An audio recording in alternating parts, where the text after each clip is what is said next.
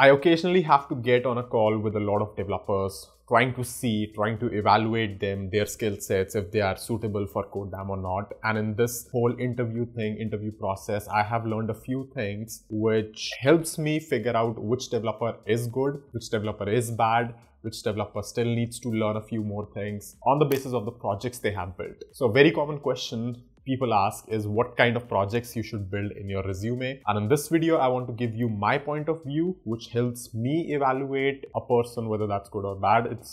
I'm not saying like this is an industry practice or anything, but this just makes so much sense that if you implement this would automatically help you with other companies as well. Let's go and take a look at what I'm talking about. If you're new here, make sure you leave a like, subscribe to the channel and hit the bell icon. This is free of cost and helps the channel grow. All right, let's talk about projects in your resume in this video. So projects is pretty important part, I would say, because at a glance, if I'm just reading the title of the project or just seeing it by, on a deployed URL or somewhere, it will give me an idea about what kind of technologies you have used. You could have also mentioned it, but how it looks, for example, for a front-end role, how it operates, for an example, for a back-end role, and so on. So projects is super important because it validates what you're saying in your resume, in your application. If you know JavaScript, if you know AWS, your project better be deployed on AWS on some service and not on GitHub pages, for example, right? So the very first thing which I do as a startup founder, again, I'm saying this would not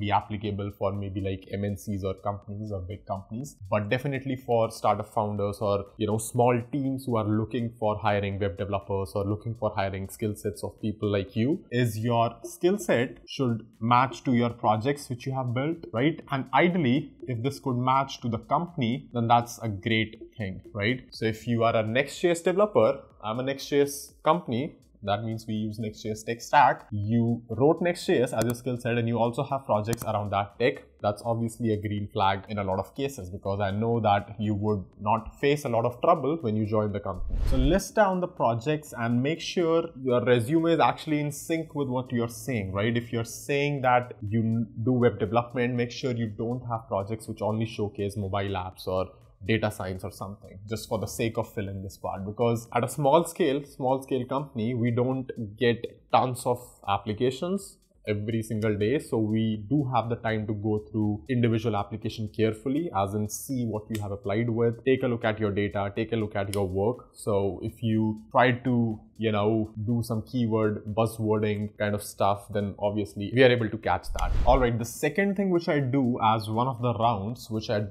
really like to do, is out of all the projects which a particular person has mentioned, I would say pick one project of their choice, their, most favorite project, which could be on a number of criteria. Basically, this is a decision which they would have to take. And obviously, if they pick tic-tac-toe, for example, that's probably not a good sign. If you're applying for a mid-level developer, you should actually try to pick, this is an advice for the person on the other end, you should try to pick a medium-sized, good-sized project which you have built. So I would ask them to pick their most favorite project which they are proud of, a project which they have worked the most on. And I would sit down with them and would try to get a knowledge transfer from them. So get a KT on how they built the project. And this is actually a little bit tricky also, because at this point you have to be also technical, right? In order to truly understand what they're saying, the interviewer have to be technical and ideally in the same tech stack in which you're interviewing, right? Because otherwise, if this is a Python project, I don't know anything about that, but at least it should be a JavaScript project in my case. So getting a knowledge transfer, this KT means knowledge transfer. That means that, they are trying to make me understand how they have built everything, whether that's on a component level, on the architecture level, on the code level, how code is working, what state management they are using, what frameworks they are using, what choices they have made. So when you ask all these questions to a particular person, if they are good enough, they should be knowing in and out of details. Why did they decided to go with TypeScript, for example? Why did they install that particular package in package.json? Why did they chose NoSQL over SQL? Any particular reason? Why did they use Firebase instead of Supabase, or, that's one and the same thing, but Firebase instead of setting up a custom backend, for example? What are a couple of things which they can improve in this particular project? So the best part about this thing is that you actually get to know what that particular person would be able to, do and understand topics in depth when they are also working on your company's project, right? Because the project which they have built would soon be, replaced in a way with the project which is being built in your company, right? If they are hired, then at that point you are pretty much interviewing a person and trying to understand what kind of knowledge they grasp after working with a project for a few months at least. I hope this might take like 1 or 2 months to build. So having a medium-sized project over here is something which is important, because this will give me as the interviewer more surface area, and any other startup founder, if you are sitting with someone and they just ask you about any particular project you have, it's a medium-sized project, you get to show off more that you know about all the different components in this project. Smaller projects are absolutely fine. It's not like a red flag or anything, but I would say you should keep at least a big or a medium-sized project which you have spent some time on, which you have learned out of a lot, which you have implemented ideally on your own, or even if you have just downloaded, just make sure you understand it properly as if you have built the whole thing, because you have to at some point. And of course, my final takeaway is at least try to keep this one project updated. So that means both in terms of the tech which you're using, maybe that's getting outdated, or yourself as well. I have taken a couple of interviews in which they are most proud of. And then, 5 minutes down the line, all they would be saying to me is that I did this code 8 months ago, 9 months ago, and I don't remember what's happening here. I don't remember why I made that choice. So make sure you are staying in touch with your projects as well, especially the one which you would use to brag about.